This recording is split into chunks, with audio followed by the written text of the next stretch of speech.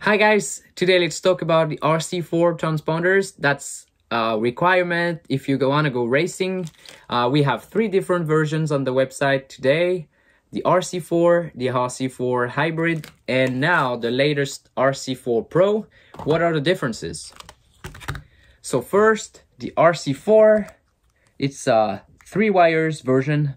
It has the temperature, a voltage of your car, so in real time on the computer in the timing room you have all those informations.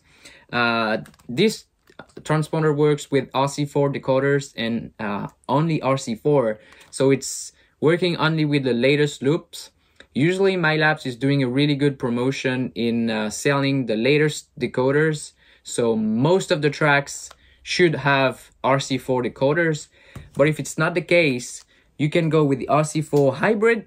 RC4 Hybrid works with RC3, RC4's decoders, so mainly the latest version of the loops, it's still gonna work with this one. So that is pretty much the main difference between RC4 and RC4 Hybrid. With the Hybrid, you can go wherever you want, it's still gonna work. And if the loop is not super with the latest decoder, you might not work and your laps might not be counted with the RC4. And now the RC4 Pro, it's pretty much the same as the same internal as the RC4, so it works only with the latest RC4 decoder, so the loops, the latest loops, but it has a black case. It's super nice, a little bit smaller also, black wire and short wire. So this version is amazing if you run on-road or 10 scale because it looks phenomenal.